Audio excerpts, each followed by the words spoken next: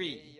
O bestower of blessings, O forgiver of sins, O repulsor of afflictions, O hearer of sounds, O granter of requests, O knower of things secret and hidden. Glory be unto thee. Thou art without partner or fault.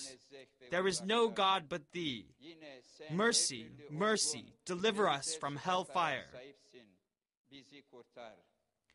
O God, O most merciful, O compassionate, O most forgiving, O acceptor of thanks, I beseech thee, through the beautiful names thou recountest about thyself, and thy elevated attributes, and all thy words, that thou forgivest me, and my parents, and my master, Sayyid Nursi, and the students of the Risale-i Nur, and all believing men and women, and Muslim men and women, the living from among them, and the dead.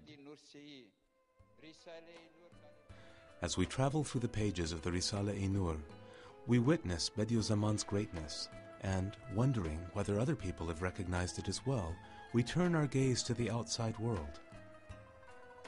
There we see that since his death in 1960, his works have been translated into more than 40 languages. Hundreds of books have been written about the Risale-i Nur. Hundreds of conferences have been held to discuss it and his life, and thousands of articles have been written. Institutions have been founded in the West in the name of this great thinker. We are happy indeed that this lone star has not escaped the notice of the world, and thus we conclude our imaginary journey. As we approach its end, there is something we would like to say to you who have followed it.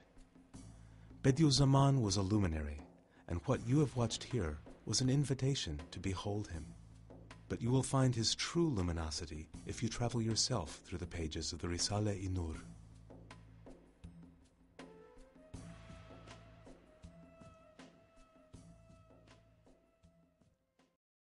On his tomb are these lines. The Supplicant. My demolished grave, in which are piled up 79 dead Sayyids with his sins and sorrows. The 80th is a gravestone to the grave. Altogether they weep at Islam's decline. Together with my gravestone and moaning grave of dead Sayyids, I go forward to the field of tomorrow's future.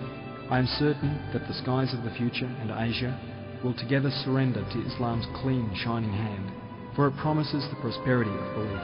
It affords peace and security to mankind.